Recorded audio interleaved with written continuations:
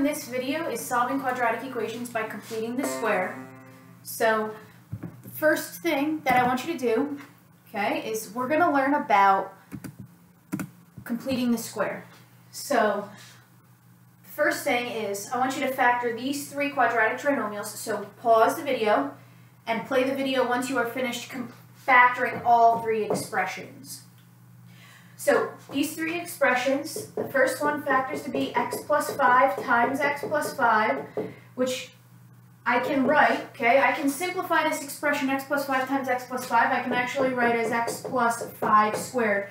It's the same factor twice. It happens again in the second one. It's x minus 8 times x minus 8. You can write that as x minus 8 squared. Last, that's x plus 11 times x plus 11. It's the same factor twice. You can write it as x plus 11 squared. When a quadratic trinomial factors to be the same factor twice, that's called a perfect square trinomial. Okay, if you hear about perfect square trinomial, what that means is when you factor it, it factors to be the same factor twice. Now, this expression is called the square of a binomial. Okay? All perfect square trinomials can be factored into the square of a binomial. And we're going to learn about, when we start solving using completing the square, that having your quadratic expression written as the square of a binomial is very useful. Okay? So, I'm going to put a few more problems. I'm going to ask you about them. So hopefully we picked up on a pattern here. X squared plus 10x plus 25, x plus 5 times x plus 5. Okay? So based on the pattern that you saw, for number 4, okay, if I said, actually we'll do this. Instead of writing number 4, right below all of this, you can write fill in the missing pieces.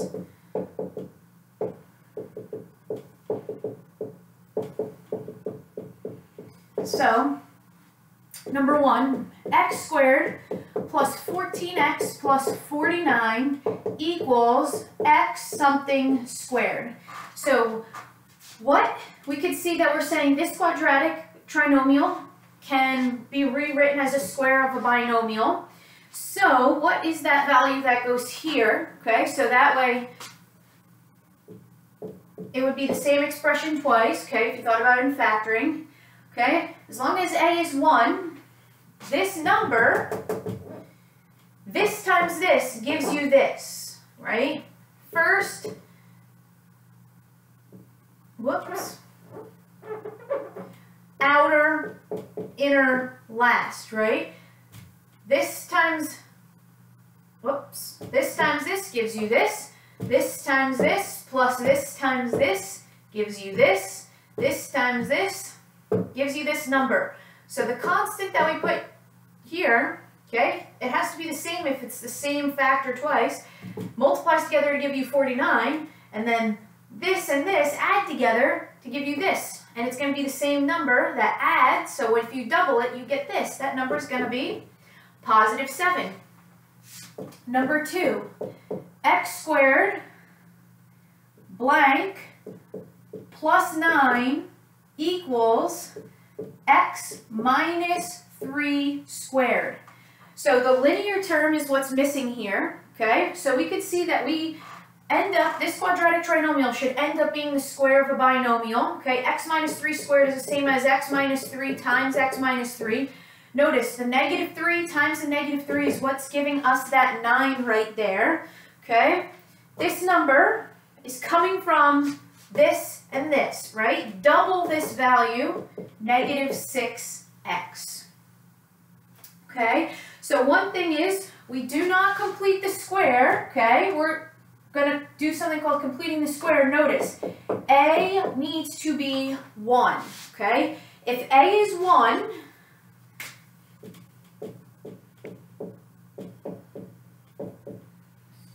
okay,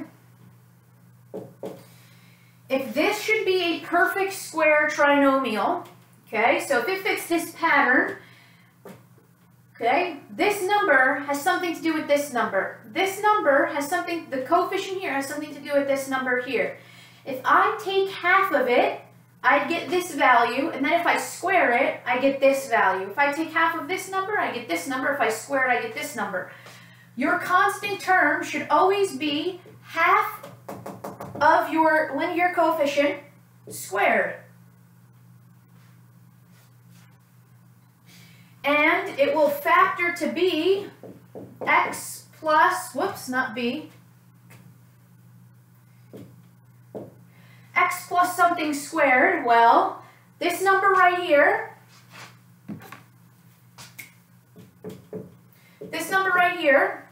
okay, is always going to be half of b, which is what we had right here. Okay, so this is the general case of when you are going to be able to write a quadratic trinomial as a square of a binomial. Okay, so make sure you have that written down. Notice a must be 1, okay? So now we're going to start solving by completing the square, and we just have to take a little side note before we begin solving by completing the square. And what I want to go over is called the square root property.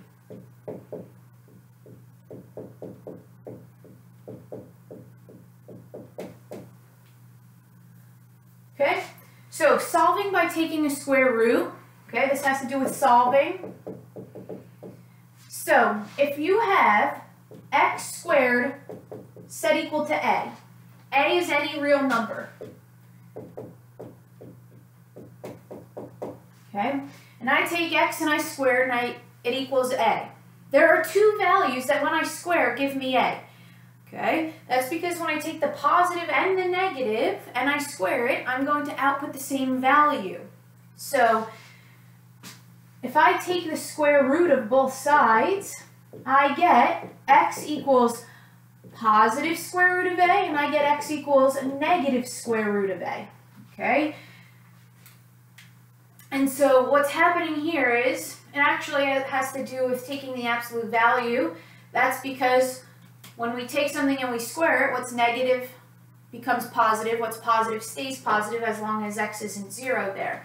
So when I take the square root of a number, okay, if x is a quantity, okay, being squared, and it's set equal to a constant number, I know that x is the square root of that constant value and the negative square root of that constant value. So for example, if it said x squared equals 9, I can take the square root of both sides because I'm trying to solve for x. So if I'm solving for x, I want x by itself. So now x is by itself, and it's plus or minus the square root of 9, and the square root of 9 is 3.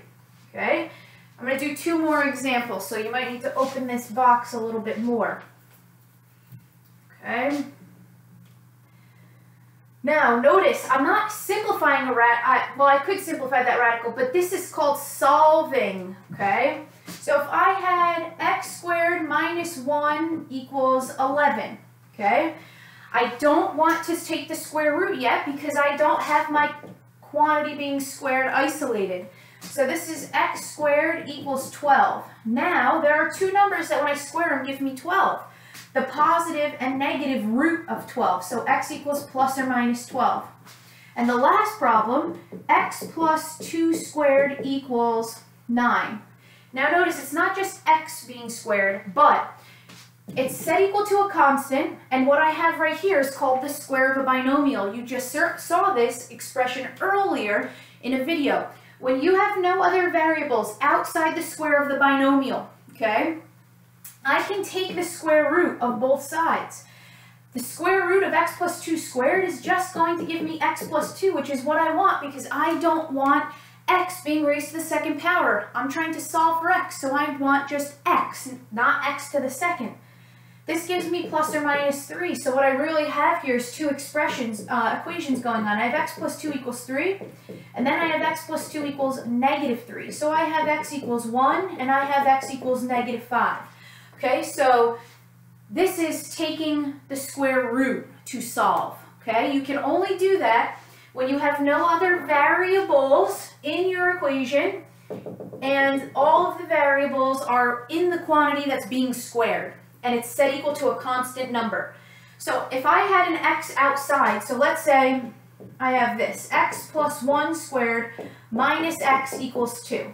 You cannot take the square root of this because the square root of x plus 1 squared minus x, I can't simplify that expression, okay? That expression can't be simplified. The only reason this expression gets simplified is because the square root and the power of 2 are undoing each other. They're what's called inverse operations, like adding and subtracting undo each other, multiplication and division. I can't take the square root of this because this is saying whatever this is, I'm going to subtract x, and it's its value.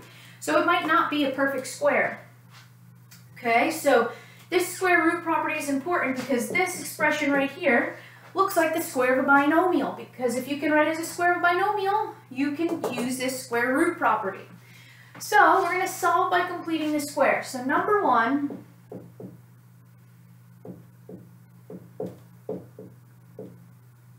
okay. So number 1, if you notice, what we've had so far in order to solve quadratic equations is factoring. I cannot think of two numbers that multiply together to give me -5 and add together to give me -2.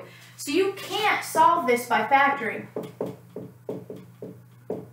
But you know that there are either no real answers, one real answer, or two real answers. And there has to be a way. You must be able to solve a quadratic equation. So this is one of the ways that you can always solve a quadratic.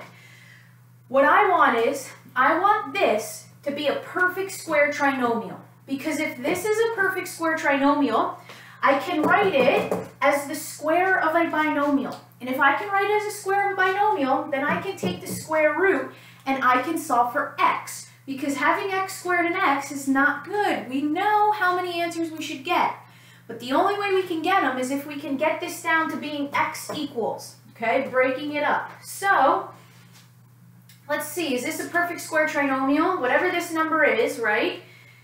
We should take half of it and square it, and that should be the number right there. So half of -2, okay, is -1, and -1 squared is 1, so that's not the number we want there. So what we do is, we bring it to the other side. Okay, so add 5 to both sides. So we are going to want,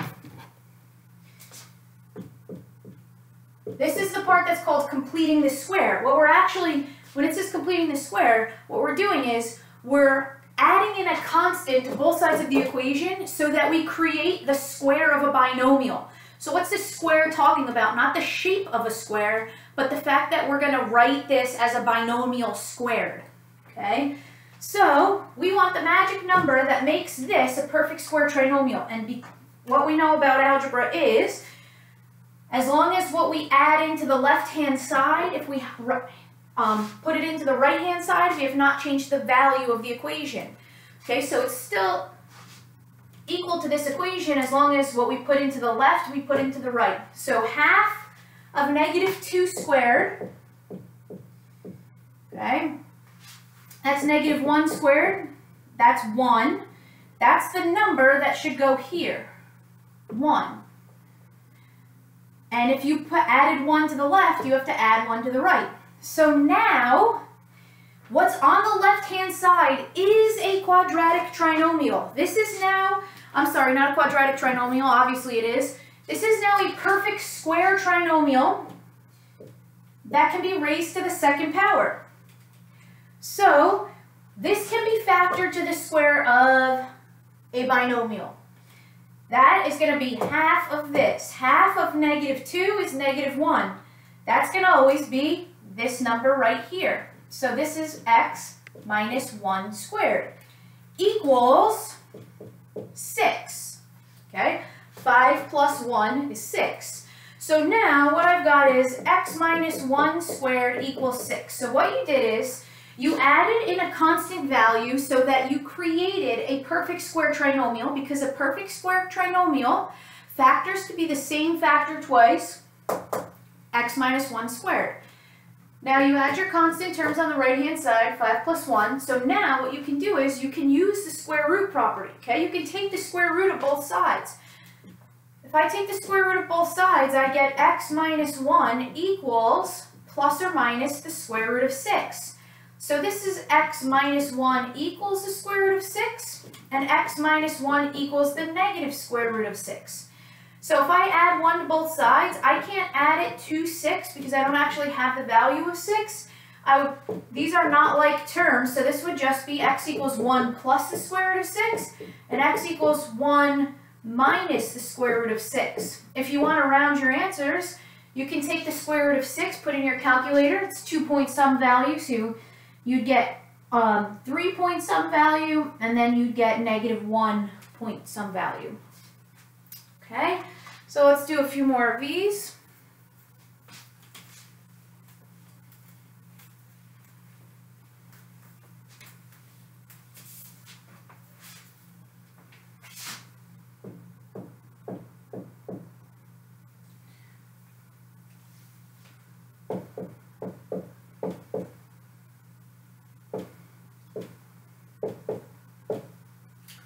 Okay, so x squared plus 10x minus 6 equals 0.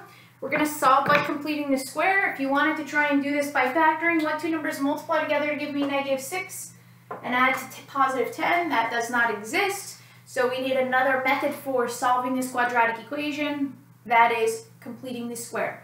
You can always solve a quadratic equation by completing the square. So what that means is we need a perfect square trinomial on the left-hand side. So let's check, is x squared plus 10x minus 6 a perfect square trinomial? No, it is not, because this constant term always needs to be, as long as a is 1, it always needs to be half of this number squared.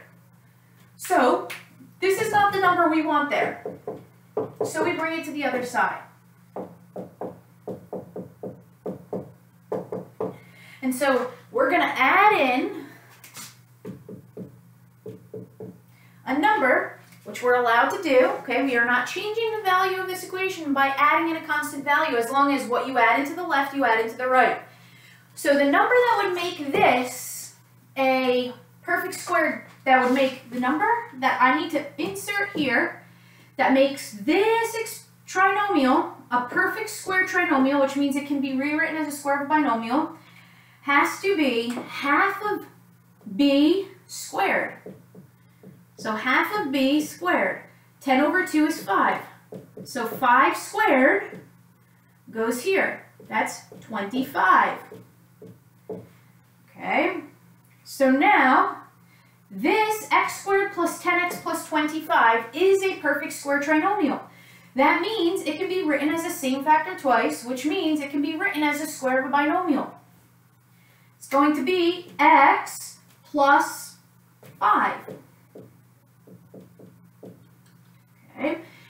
Whatever b is, positive 10, half of that, that's what goes here, equals 6 plus 25 is 31. So now we've got, I'm just going to bring my work right over here, we've got x plus 5 squared equals 31. We take the square root of both sides. We get x plus 5 equals plus or minus the square root of 31. We can take the square root because our goal is to get x by itself, to solve for x. Right now, x is being added by 5 and then squared. So we can undo that squared by taking the square root. Okay? Just so you know, if your expression looks like this, you cannot take the square root of both sides because you cannot simplify the square root of x squared plus x. But you can simplify the square root of x plus 5 quantity squared because the square root and this power of 2 undo each other. This expression says before you take the square root of x squared, you have to add x to it. So it's not a perfect square expression here. This expression is a perfect square expression. It's x plus 5 raised to the second and nothing else. So this becomes x plus 5 equals the square root of 31. X plus 5 equals negative square root of 31. Take away 5 from both sides. You can't combine them. They're not like terms. So this would just be x equals negative 5 plus the square root of 31. X equals negative 5 minus the square root of 31. If you wanted to round your answers, you could. Okay, so let's practice another.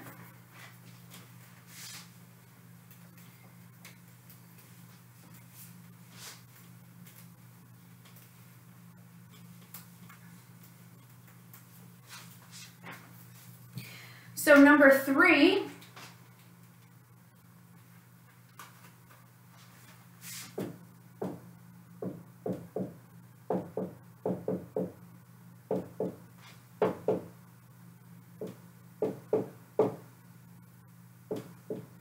okay, x squared minus 5x minus 2 equals 2x plus 8, okay? So first off, whenever you're solving a quadratic equation, you need to have it set equal to 0, okay? So I can't do anything really until I get this thing set equal to 0.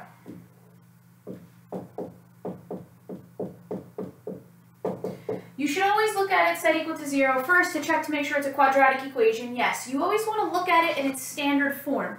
That way you know what method you should be using, okay? So can I think of two numbers that multiply together to give me negative 10 and add together to give me negative 7? No, because if I could solve this by factoring, I probably would want to because it might be more efficient, okay? It would be more efficient, meaning less work for you, but you can't. So that means I'm going to have to complete the square, okay? So if this was a perfect square trinomial, that means this number right here is half of this number squared.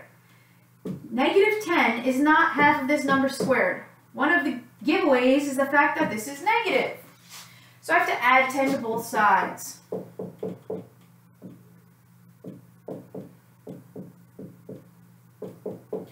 I left that opening there because I am going to, what is completing the square? Completing the square is the method of when you add a constant value in both sides so that you've created a quadratic trinomial that is a perfect square trinomial, which means it can be written as a square of a binomial.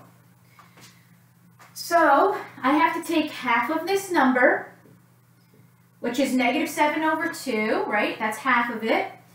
And I have to square it. But this would just be a decimal, so you need to leave it as a fraction. Okay? Do not write this as a decimal. So half of 7 is negative 7 over 2. If I take negative 7 over 2 and I square it, okay, that's negative 7 over 2 times negative 7 over 2. That's positive 49 over 4. So I'm adding positive 49 over 4 to both sides. Now, the left-hand side is a perfect square trinomial, which means I can write it as a square of a binomial. This is always going to be x plus b over 2, and b over 2, half of this is whatever we have right here, which is minus 7 halves. Don't write it as a decimal, okay? So now I need to add 10 plus 49 over 4, so I need to make a common denominator. So that's going to be 89 over 4, okay? And now I can take the square root of both sides. So that's going to give me x minus 7, x minus 7 over 2 equals plus or minus the square root of 89 over 4. Now, if you have a fraction, okay, a over b, that's the same as the square root of a over the square root of b. So I'm just going to erase this side note so that I have some more room, okay? And I'm going to continue this work up here. So x minus 7 halves equals plus or minus the square root of 89 over 4. So the reason I wrote this is called the quotient property of radicals. Okay, you could break up a fraction that's inside of a radical, as well as if you're taking the square root of both of them, you could put it back together as one fraction. This is actually the same as x minus 7 halves equals plus or minus the square root of 89 over the square root of 4, right? This is the same as, this is the same as the square root of 89 over the square root of 4. So now I break this up. This is x minus 7 halves equals positive square root of 89 over 2. And then x minus 7/2 equals negative square root of 89 over 2. So we add 7/2 to both sides.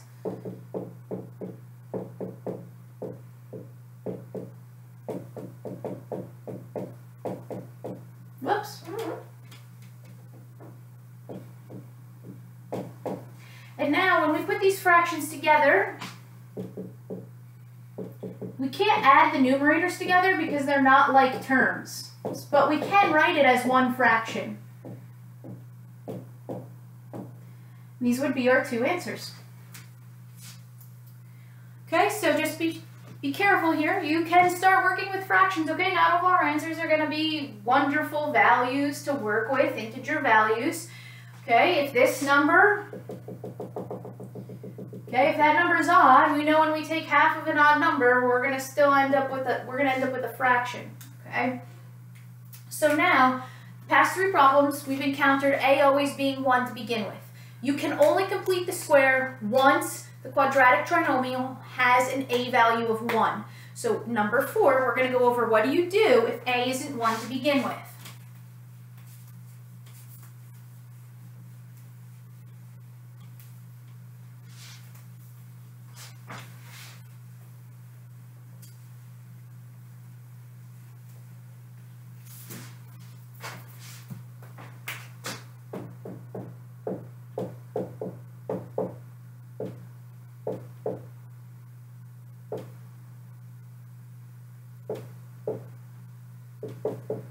Okay, so we're going to solve this by completing the square. Issue is you can't solve this by completing the square yet because a must be 1. If you're going to complete the square, a must be 1. So what you're allowed to do if you are solving and trying to find the values of x that make this equation true, you are allowed to divide by a constant term, okay? You are not allowed to take an equation and divide by a variable, but you are allowed to divide by a constant term. We talked about this in solving systems of equations. It's called making a multiple equation, okay? So dividing by a constant term is okay. So if it was 2x squared, right now in the original equation, I didn't talk about that, a was 2. But I need a to be 1. So if I divided this term by 2, I would have a to be 1. I would be at x squared. But if I divide this term by 2, I have to divide this term by 2, and this term by 2, and this term by 2. And now, okay, now do I have a quadratic expression in which a is 1? Yes. So now I can start completing the square. So I look. Half of this squared, is that negative 11? No. So I need to add 11 to both sides. That gives me x squared plus 4x equals 11. Now I want to add some number to both sides, some constant value, so that the left-hand side is a square of a binomial. So I can end up factoring it to be the square of a binomial, I should have said. So this is a perfect square trinomial. So I have to take half of this number, so that's going to be 4 over 2, and square it. So that's 2 squared. 2 squared is 4. Okay, so that means this is now a perfect square trinomial. That means it can be written as a square of a binomial, and this is going to be x plus b over 2. Half of 4 is this number right here, 2.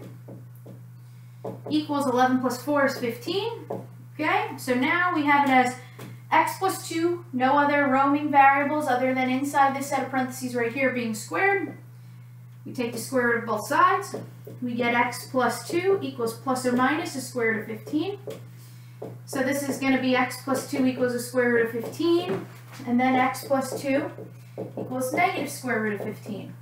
So this is x equals negative 2 plus the square root of 15. If you take away 2 from both sides, x equals negative 2 minus the square root of 15.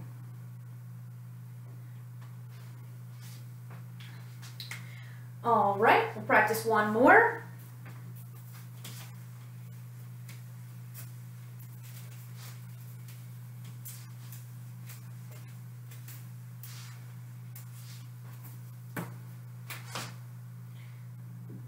Number 5. Let's do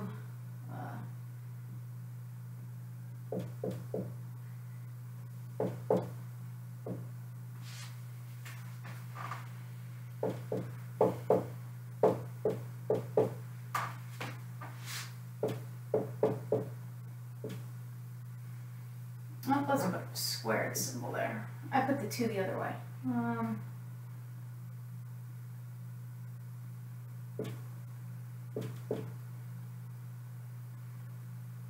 And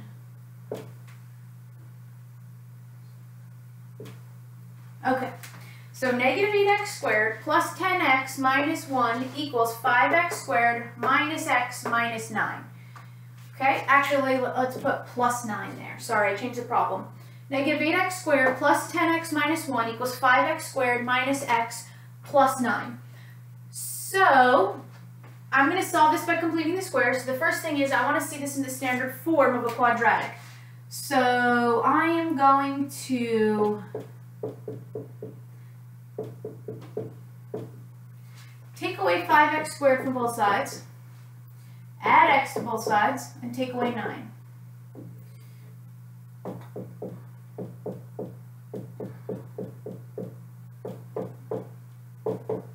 Okay, now I'm going to use completing the square, but I can't start completing the square yet because a must be 1. And right now, a has a coefficient of negative 13. So we do not want to have negative 13x squared, we want to just have x squared. So we need to divide this term by negative 13. So we need to divide this term by negative 13. And we need to divide this term by negative 13. And we need to divide this term by negative 13. So that's going to put us at x squared minus 11/13 x plus 10/13 equals 0. So, fractions, that's okay. You can still complete the square even though you have fractions.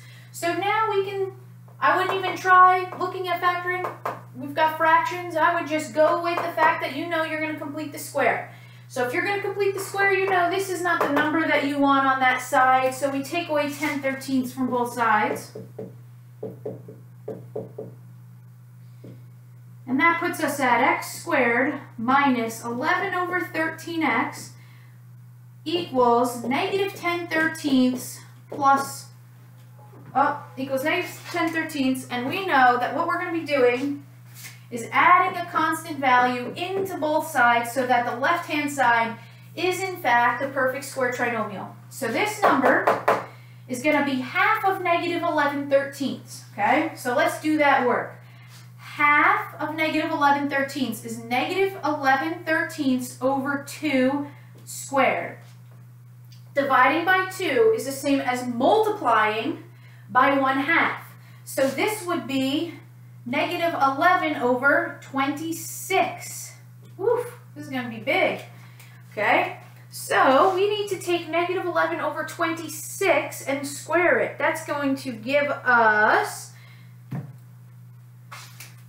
121, positive 121 over 26 squared is 676. Whew.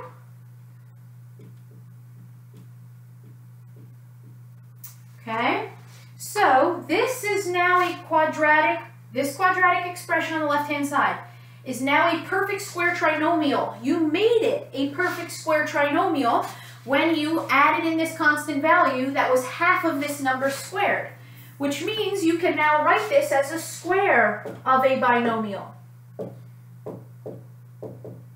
So it's going to be x and then half of negative 11/13 is negative 11/26. And now what we have to do is we have to do negative 10/13 plus 121 over 676. So 676 is a multiple of 13. So we don't have to change the 676, but we do have to change this fraction. So 13 times 52 gives us 676. So this is going to be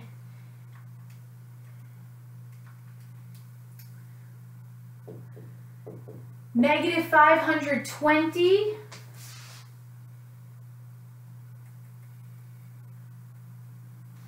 okay, okay, plus 121 over 676. This gives us x minus 1126 squared, okay? And now we add, so negative 520 plus 121 puts us at negative 399 over 676. And we have x minus 11 over 26 squared. And we go to take the square root, and we get x minus 11 over 26 equals plus or minus the square root of a negative number.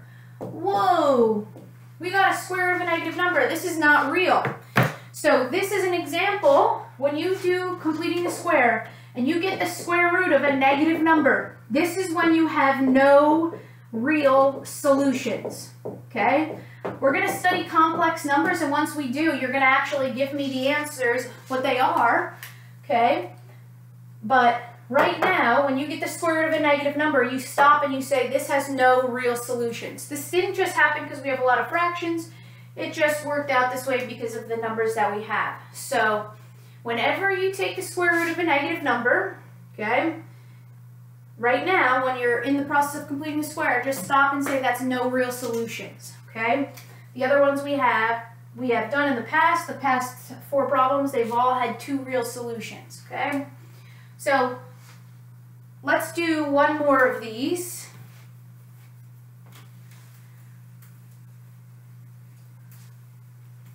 Just to practice the fractions part. That was number 5, so let's do number 6.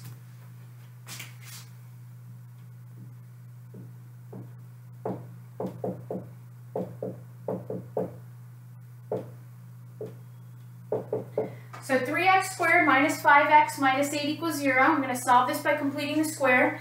It's set equal to 0. It's in the standard form of a quadratic equation, so that's good. But if I'm going to complete the square, a needs to be 1. A is 3 right now, so I want to divide by 3. You can divide by constant terms, okay? You can divide by constant values as long as you are solving an equation. Are you solving an equation? Yes. So this becomes x squared minus 5/3 x minus 8/3 equals 0.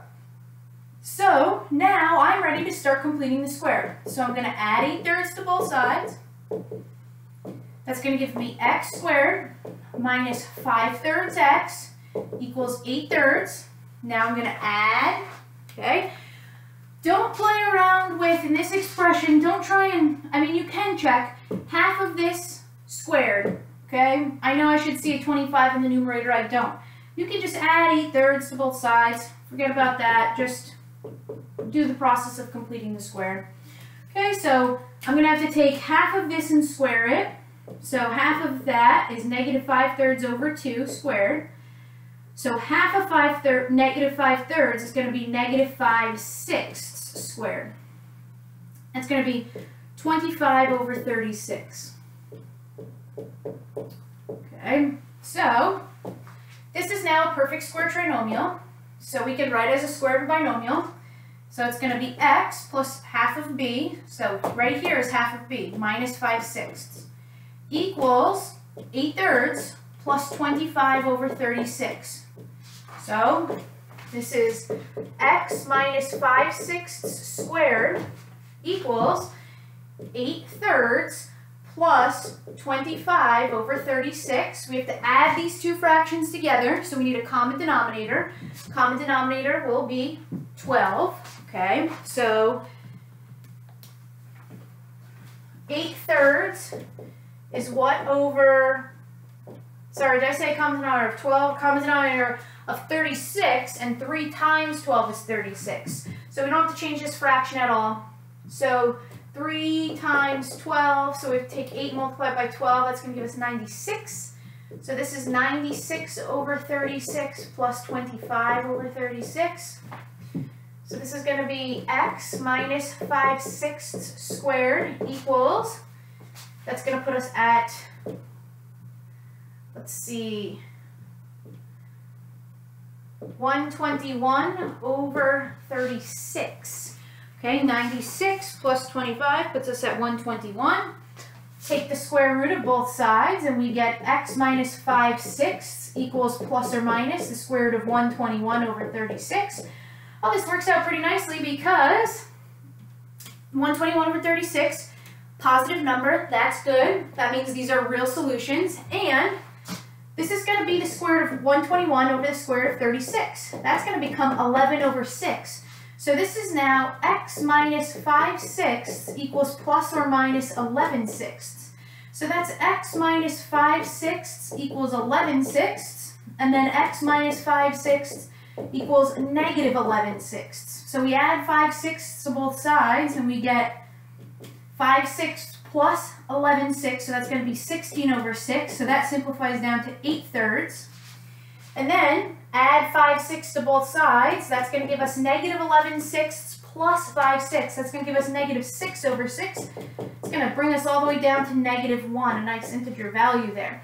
Okay, so make sure when you are completing the square, you get the standard form of the quadratic, meaning you set equal to 0.